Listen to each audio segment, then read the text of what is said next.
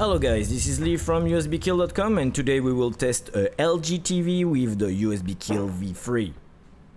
So let's get started. I take my USB shield in order to test if there is electricity in the USB port.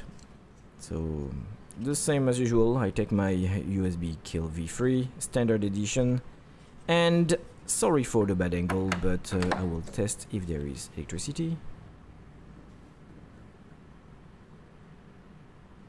Yep, so there is electricity, means that we are able to perform a USB power surge attack on this USB port. So first thing, we will test the USB port to make sure that it's working correctly. So we will plug a USB key with some movies and some music on it and see if it's loading. Yes, the USB is loading, as you can see, and you have access to the content. So let's unplug that, and now we can start the real tests. So let's plug our USBKill V3 standard edition, and let's see what is going to happen. Oh, I think I will unplug it now and wait a little, because sometimes the device is rebooting or restarting. So let's wait a little, and oh well, it's restarted. So let's check if the port is still the USB port is still operational.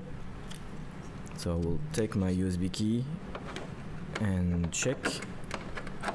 Let's plug. Nothing is happening, so I guess it's safe to say that the USB port is dead for the moment. Yeah, definitely dead.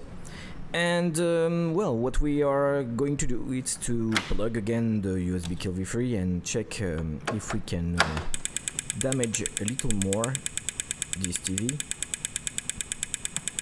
Oh.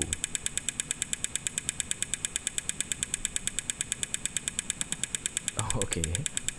Well, I guess it's done.